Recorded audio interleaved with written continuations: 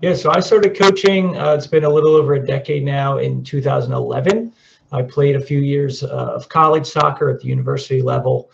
And then once I stopped that, immediately got into coaching, started with a U11 boys team. And then from there, I've been with a few different clubs, done a little bit of high school coaching too. And then while I've been doing that, was also working with some other companies, doing some private training and things like that as well, before I started on my own. Cool. So what made you start your own thing then? What was the motivation behind it? I think it kind of got to the point where, I'd had 7-8 years coaching experience. I'd been doing a few years with some of these other companies doing the private training, the small groups and stuff. And I liked that. Of course, it's great to have a team and have that big term project, but I liked working in smaller groups and doing more specifically like technical skill-based training. So I kind of got to the point where I was taking more responsibility, kind of getting more ideas for the business I was working for. And with various things happened, I kind of just decided to go out on my own. I was like, if I'm doing most of this anyway, if I'm communicating, finding new business, things like that, I might as well, take the jump myself. So I eventually did, informally, kind of the beginning of 2020. And of course, the pandemic kind of coincided. So, we tried to move through that, and then summer 2020 really hit the ground running. That's awesome. So tell us a bit about Transform Soccer then. What does your company specialize in? Yeah, so we do soccer skills training. We work mostly with kids aged from like 8 to 16 roughly, and we do a lot of technical skills. So within the soccer space, a lot of dribbling, passing, receiving, shooting work, basically trying to be offering supplemental programs for kids who are already, on teams and things. We work with everything from, brand new players at a rec or intramural level, up to players who are, more experienced, have been playing travel at higher levels too. And kind of all with the goal of being able to instill a passion for the game. I think that's critical. If you want to have results with players, they've got to love it and enjoy it. And then trying to create really courageous, technically gifted, creative players too. So, that's the goal with all the programs that we run. That's awesome. So what do you have a particular age group that you like to work with?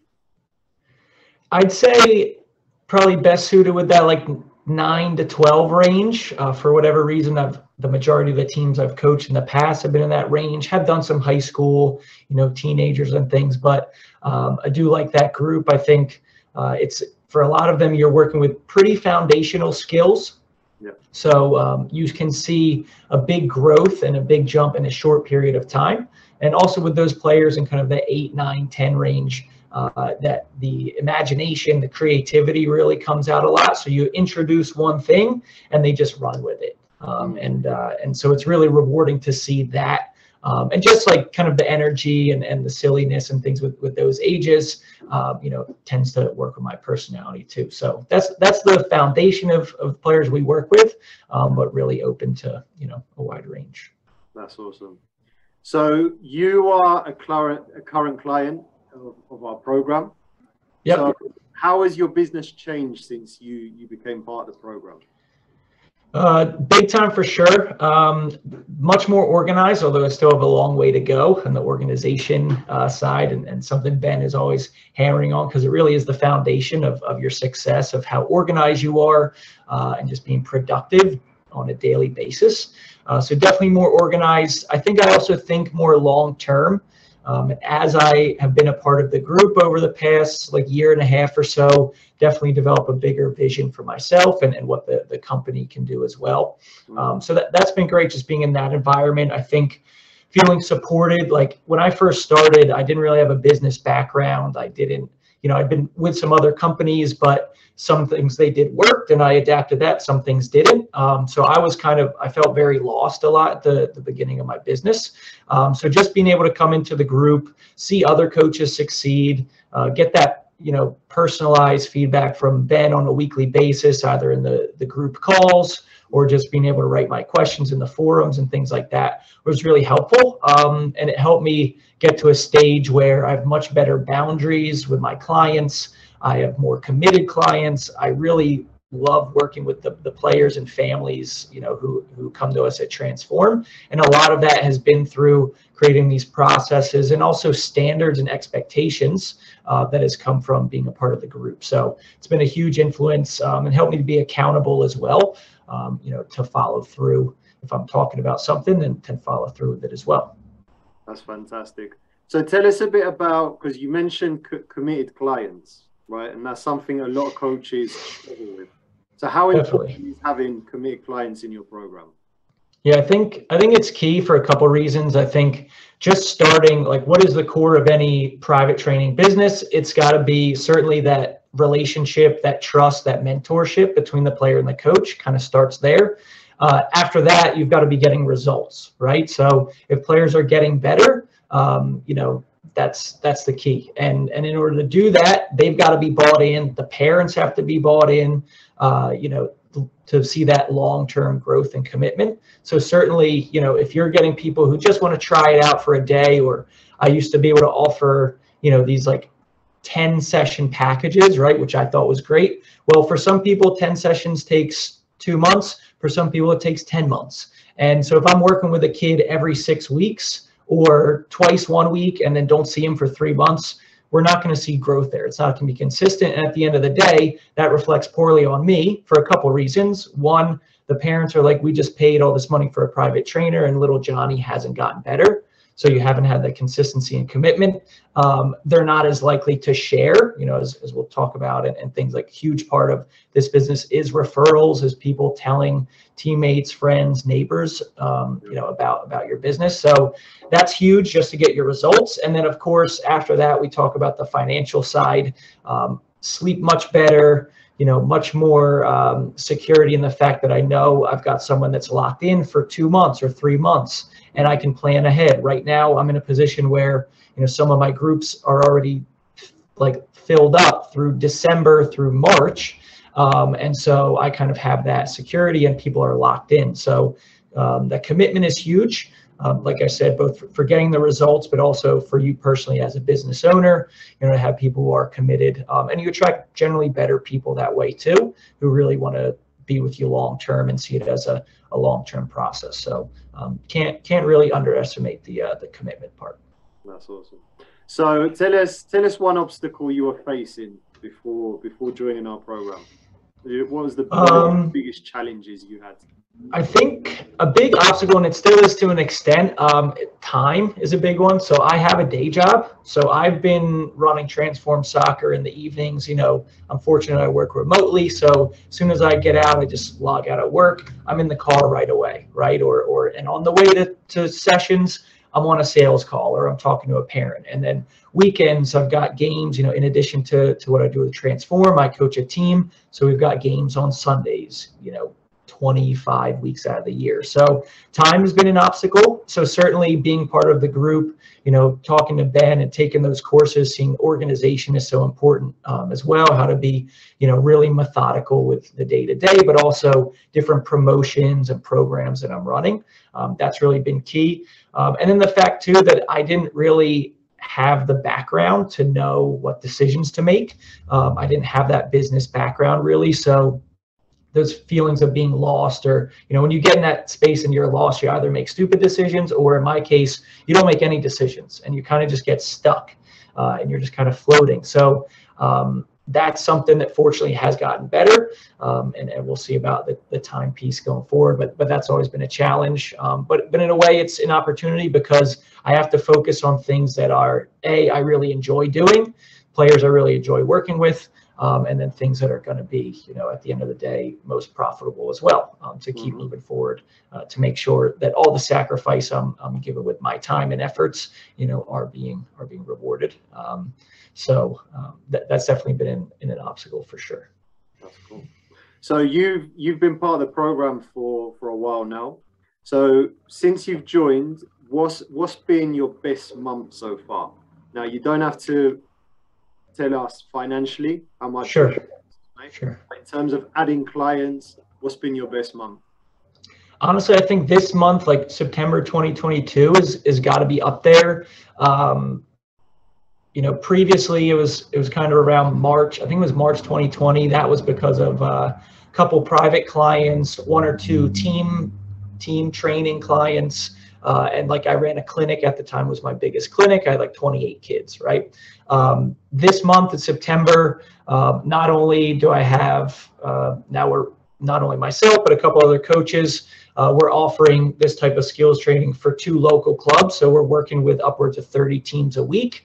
We're seeing 250, 300 kids throughout the course of the fall. So there's that. But also we just ran a clinic last week, 61 kids. It's the most we've had in a clinic so far. And that's been while I've pretty much scaled all of my private one-on-one training back. I have 1 private training client. So between that and I ran a promotion for our small group, we run 2 small groups for an hour each every Friday throughout the year. I did a promotion for that kind of like beginning of September, and was able to sell 10 spots in that. And just from those efforts and that momentum, added like 3 more packages to that too. So, it's good timing that I'm talking with you today, because it's this month, that we're wrapping up. I would say it's been the biggest so far after a quiet summer, really. So it's been pretty exciting to see, when you get organized. Certainly within this business, and probably sport by sport, it can vary. You do have some seasonal adjustments. So September, big time that games start and things like that, at least in the US in the fall. So a lot of people are looking for that training. Soccer's on their minds. But I think all of those things come together with like the organization and kind of that forward planning that I had, seeing the results of, fortunately. Awesome. Now you mentioned that you're doing some work in clubs. Is that under your own brand? So yes and no. So I've got 1 team that I'm like the coach of. I run the sessions and I run games. That's with a separate club, and I'm with them like 10 months through the year. Okay. Separately, there's some other clubs in the area. They're volunteer run. They have a lot of parent coaches who either don't have the time to plan a lot of sessions, or maybe they do and they don't have a ton of background in playing the game, but they want to give their time. They want to be involved in their child's life and support and stuff. So we're able to come into these clubs and say, hey, we've got not only myself but a few other coaches who have played the game and can teach those key technical skills. We provide, in most cases, like small groups. So we'll take a few players at a time from the session, so that we're not totally interrupting the coach's regular session. We're not, kind of pushing them to the side, but we just want to support and supplement. So we've been doing that. This is the 2nd season now that we've been doing that with this particular club. And then there's another club that's more on a team-by-team basis. Some of them look for outside trainers. So we're able to provide that. And I think, to anyone out there watching this, like if you can get in those type of situations, that was really how I got started to an extent. When you're in front of 15, 20, 30 people, that's what you want. You want to have contact with a lot of people. So it's a good place to start for sure. And a nice way to be involved in kind of the community level too, and not just, in your own little, sometimes with the one-on-ones and privates, it can feel like you're in this kind of secluded little world of training, but we're able to get out there and see all different ranges of players and different families and stuff. So, it's hectic out there on the fields, and you've got a couple hundred kids at a time, but, it's fun and it keeps you, your finger on the pulse of your local community. That's awesome. So a lot of coaches ask us, how do I get involved in a local club? Now, what's the one piece of advice you would give? What's the first step to building a relationship with a club? Yeah, I think trying to make initial in-person meets. I'm fortunate, like some of these relationships have been a few years in the making with, for example, people who I've worked with at the private or the small group settings, and now they're saying, hey, come to my kid's team or this and that. I think if you don't have necessarily those relationships, if you're going in with no real network, one thing to offer certainly is free clinics. So you can go to a club, in the soccer world, I'll always do these shooting clinics. I'm sure for different sports, you can find that key skill or something that you're good at and is valuable, be able to offer that. And it doesn't need to be a huge commitment on your side, maybe an hour and a half or an hour clinic once or twice a year. As long as you can have people sign up through your own registration process so that you're able to gain people's contact. If I'm doing that, it's something that came, directly from Ben, is you get these signups, try to get on a 5-minute phone call with parents, just say hello, tell them a little bit about what you do, just to make that connection. People really appreciate that. And then when you do get into the, the top funnel type of things with, bigger teams and clubs, then the more committed, the more interested kids and families, they're going to find their ways into your other groups and things. So I think offering things for free, like offering that value for free is one of the first things I learned, and able to do that. And if you do a good job of that, then you won't have to offer yourself for free too much longer. So I think, without any connections, that's part of it. And then, I guess just trying, if you can even just get in with one team and say, maybe it's not a clinic, but like a free session or something like that, or reach out to some of those coaches. In a lot of these cases, if a coach is coaching a team, they probably have their child on the team and they would love for, to join maybe one of your clinics and camps. So you could always, invite and give them a special offer or something like that to get them involved and just start to get the ball rolling with that. So it can definitely be, a great way to supplement the business. At the same time, I would offer a warning to coaches, like what I have learned myself, you've got to have your terms and conditions and your standards, because and you got to try to have everything like written down and certainly noted down, because the thing with dealing with volunteers, they're given their time, but they have jobs, they have families, all these things. So your business and what you're doing is probably the 10th thing on their list. And most people not super planned out in advance. In a lot of cases, some clubs we work with, they rent fields on a seasonal basis. So sometimes they lose their field because lacrosse needs it for this season or whatever it is, and they can't plan long term. So I think it's a great part of your business, but just kind of be cautious about putting too much if you're at a more mature stage, because it can just be difficult and trickier compared to a one-on-one client where you've got a family who's really bought in, and it's like, hey, we're gonna make this 3-6 month commitment and we can make it every, and it's one person you're talking to, but certainly, so just keep that in mind as a warning. Things like rain outs and how you're gonna figure out makeup sessions and things like that. How are you gonna make up a session if, right now we're dealing on the East Coast of the US, like we're getting less daylight. So are we shifting times? Are we cutting it down? So just try to think of some potential challenges and pitfalls and get ahead of them and talk openly and honestly with those coaches. But if you do that, it's really awesome and rewarding way to connect with a lot of people to build your other programs too. That's great piece of advice there. So where do you see the private training industry going in the next 2 to 5 years? I think it's a great question. I would say, I'm banking on it going well. I'm banking on it growing. So that's certainly what we hope, and probably most people out there, watching would think the same thing.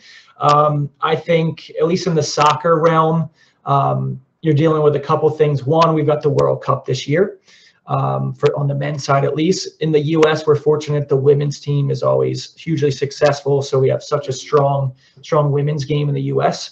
But on the men's side, it's continuing to grow. And I think especially in a few years, 2026, the U.S. is going to be one of the host countries.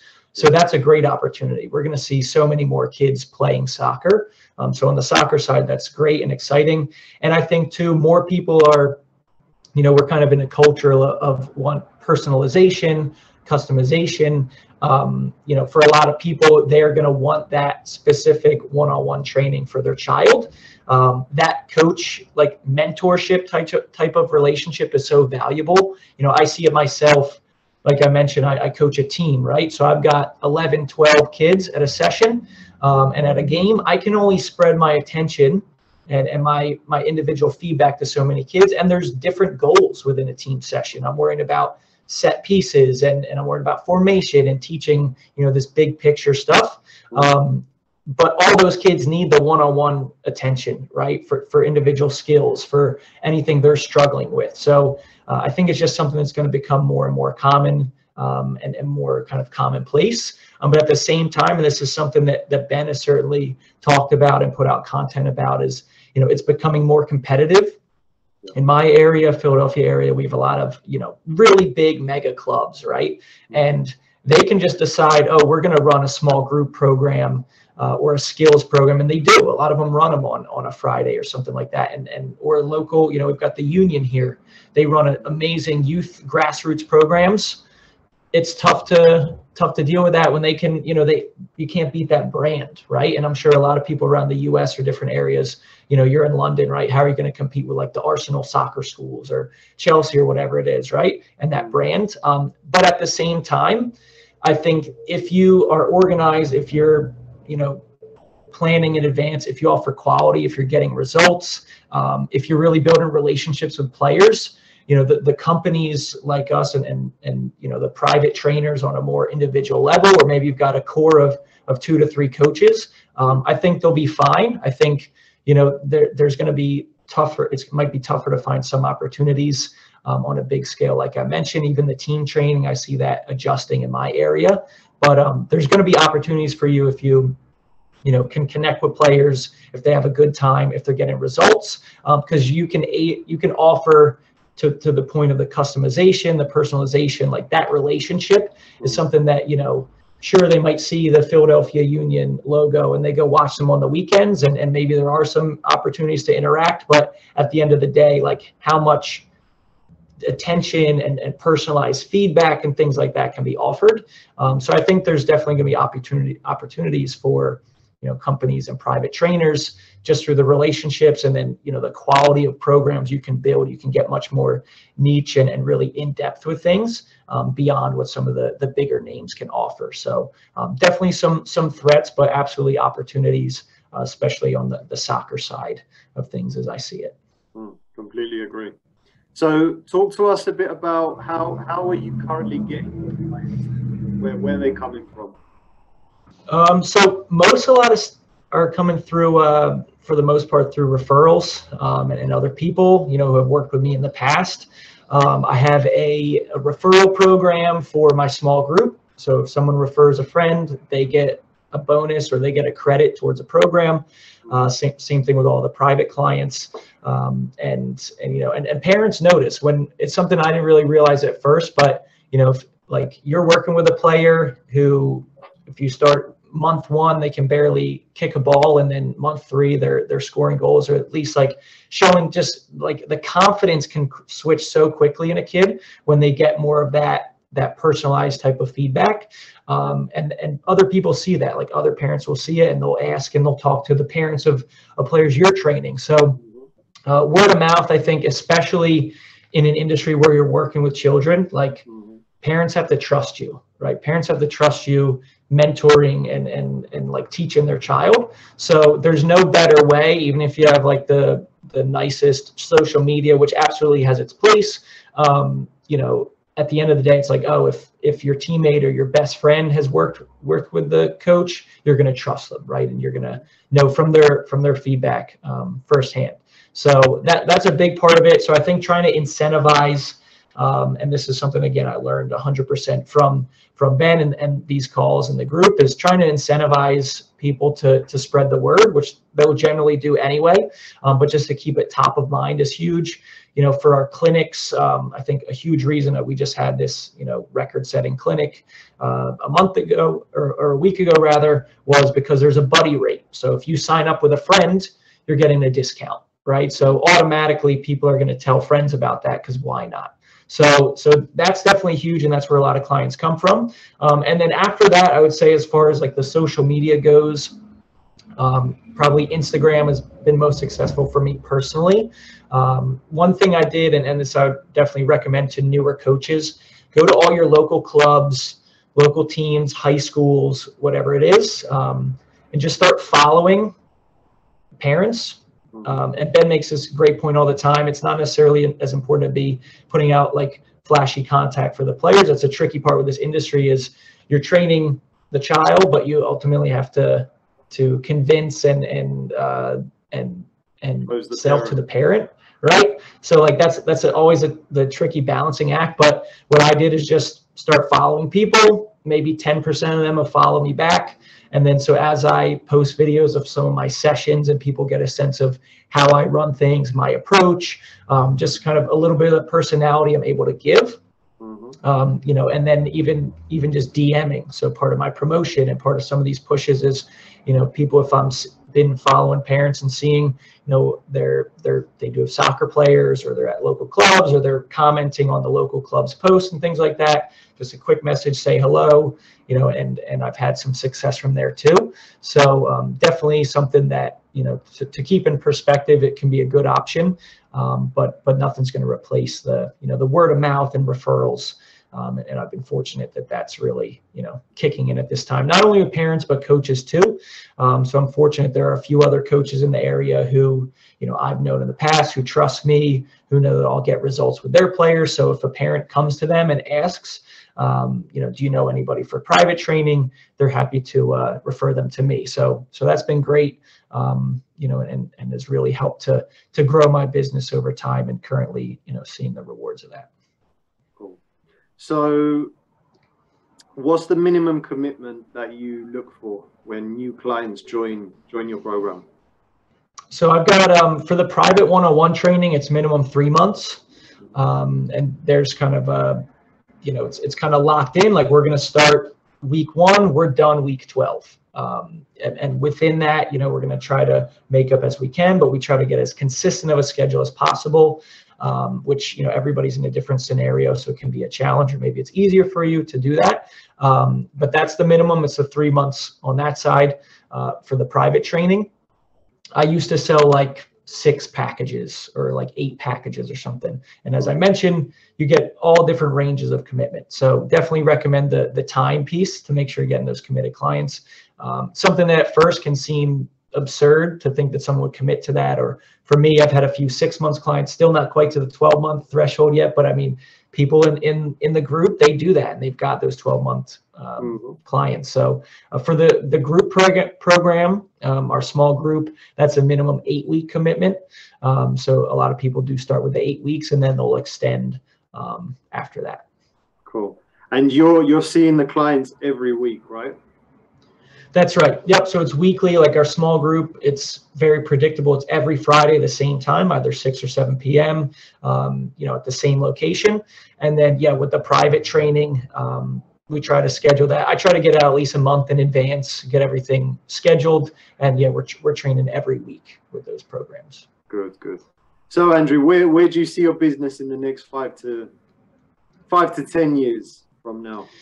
So eventually, like I mentioned, like currently still it's something that I'm doing in evenings and weekends. So eventually having it, you know, go all in, and trying to get to the point, you know, where I'm comfortable with that.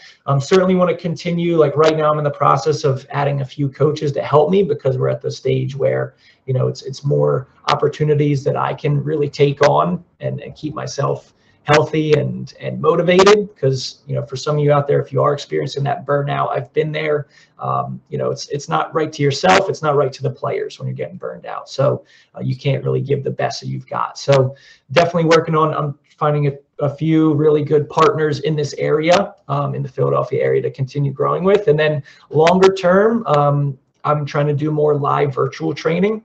So this is something that started during the pandemic lockdowns. You know, right when I was starting the business, I was supposed to be working with a team for like 12 weeks in person. We couldn't do that. So we pivoted, we used Zoom, and it worked so well. And I've done anything from teams to like private one-on-one training. Kids get better, kids improve. Parents don't have to drive anywhere. You don't have to drive anywhere. You don't have to pay for space. No such thing as a rain out. Right. So if our groups get canceled because of weather, well, we're going to pivot to virtual. That's built into our terms and conditions. I'm not extending another week. We're not taking time out of the calendar here. So we're getting it done. So it's been something that's been really effective, and I'd love to be able to grow it to a point where we've got a global community of players, giving access to more players, you know, to also coaches from around the world too. I think there's just so much potential in that, and being able to make an impact and really build a community. So, you know, trying to do both, and hopefully, you know, 5 to 10 years, it'll be a space where right now you don't really see much, but it might be a little more practical and seem realistic, hopefully, from, you know, some of the more pioneers of it. So yeah, that's kind of the goal, you know, longer term. Definitely nothing will replace that in-person type of relationship of being able to really show and connect with a player in the same place. But we have the technology and tools to still do a pretty great job of it and to be effective. So that's kind of the longer term vision that I've got, but gotta stabilize all the in-person and make sure that's really quality first. So that's the goal. Awesome. So I want to ask you the final question. This is a two-part one. I always like to finish this interview with these questions. First one is, what does failure mean to you? And the second one is, how important is taking risks? Okay, awesome. Great question. It's interesting that you're turning that on me, because it's something I talk about all the time with my players, right? And I'm sure a lot of coaches out there. I say a lot, you got to have the courage to take risks and to make mistakes. It's the only way we learn. So I think for me, the only thing I qualify as failure, I kind of mentioned a little bit earlier, is like the inaction, the decision to do nothing.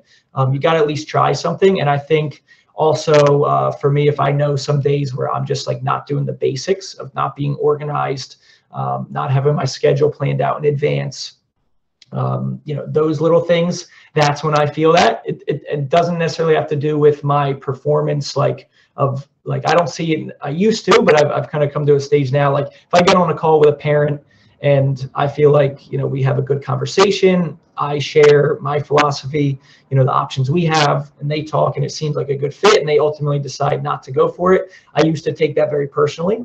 Over time, through a lot of repetition, I don't really see that as a failure. I just see it as, all right, that's just not the right fit, at least right now, or maybe in the future. So failure, I think, is more the inaction piece. And as far as taking risks, I think you never really know until you try. I know it's the old adage, but you've got to be able and willing to try things. And in some cases, you just got to plan as best as you can, certainly, and try to do all the things you can that are within your control. But at the end of the day, there's a lot outside of it too. So you got to take the risk. You got to learn. My answer 2 years ago, 5 years ago would be much different, and get caught a lot in that overthinking and stuff. But you just got to try it, and just kind of see what works. And that's kind of the fun part when you look back over time. It doesn't always feel so in the moment, but certainly, when you can reflect and see that's, how it came to be. So definitely take those risks. And I think within the risks, you got to have a growing vision for yourself, and have some goals that you can look towards, and always try to keep that vision of what you can do and offer to the players in your area and how you can work with players, keep it growing. But to your point, you're not going to get there if you stay within that comfort zone and things like that. So definitely great question, Leo. Perfect. All right, Andrew. Well, fantastic. Thank you for jumping on here, sharing your story. For sure. I'd love to, in 12 months' time, have you back on, see where you are in 12 months' time. Yeah, that'd be awesome. I follow you because you're part of the program, so I know that you're working hard and your program's growing. So keep it up. And thanks, man. Thanks again for jumping on. Absolutely, man. I enjoyed it. Appreciate it. And we'll see you in one of the calls sooner or later. Take care, Andrew. Cool. All right. See ya.